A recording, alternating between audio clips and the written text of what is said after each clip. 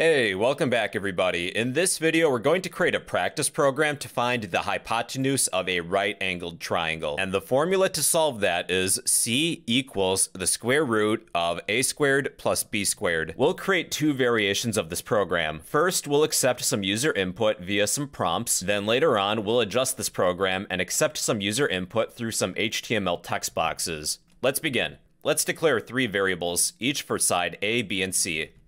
Let A, let B, and let C. We'll accept some user input for sides A and B. A equals window.prompt, and the prompt will be enter side A. When we accept user input, it's a string. We'll need to convert that to a number. A equals number, pass in A. Let's do the same thing for side B. Let's copy and paste what we have, but change A to B. And the formula to calculate the hypotenuse goes a little something like this. C equals, we'll need to square sides A and B and add them together. We can use JavaScript Math.pow function, A to the power of 2, plus, copy this, paste it, B to the power of 2. Then we need to square all of this, and that equals C. So in the next step, we could set C equal to math.square_root and pass in C. If you would like to do this in less steps, you could copy all of this, cut this line, and paste what we just copied. So this would only take one line of code. Then at the end, we will display side C. Side C. C. Okay, let's run this. Enter side A. A is 3.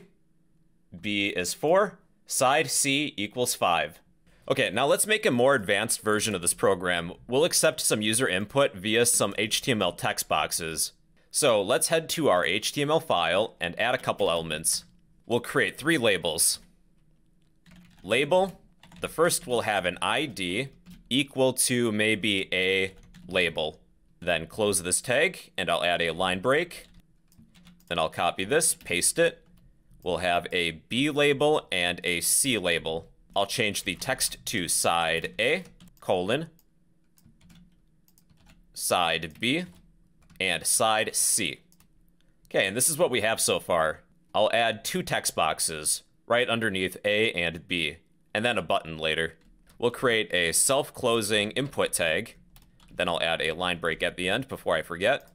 Set the type equal to text because it's a text box, and I will give this a unique ID of aTextBox. Okay, let's copy this, then underneath B label, and give this text box an ID of bTextBox. Okay, this is what we have so far. Then I'll create a button underneath this second text box, so right here. So we'll create a pair of button tags and a line break. I'll set the type equal to button and an ID of, what about submitButton? Then I should probably add some text.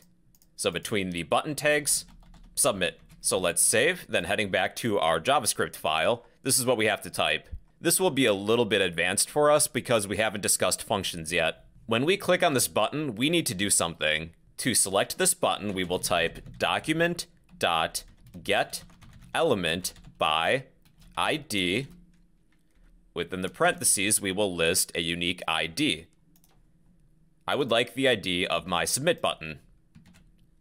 Then follow this with .onclick. When we click on this button, we would like to do something. We would like to perform a function.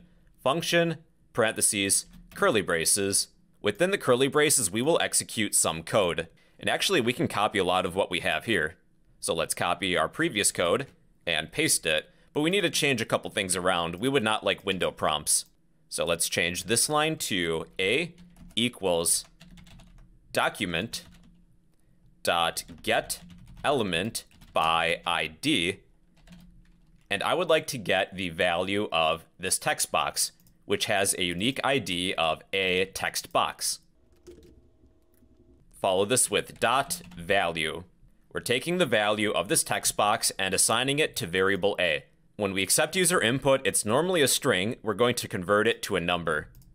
Let's do the same thing with B. So copy that line, paste it, change A to B here and here as well. Then convert it to a number. We can keep this line of code. The logic is still the same.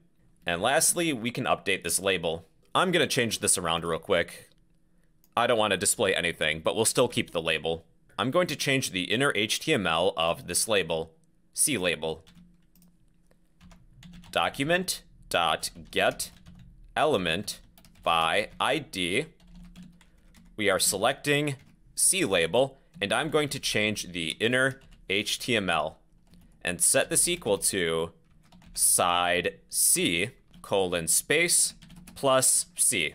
Okay, so make sure you save both your HTML document and your JavaScript file, and let's run this. So side A is 3, side B is 4. Let's press submit, and side C is 5. So yeah, everybody, that is a practice program to find the hypotenuse of a right-angled triangle. If you would like a copy of all this code, I'll post this in the comments section down below. If this video helped you out, feel free to help me out by smashing that like button, leave a random comment down below, and subscribe if you'd like to become a fellow bro.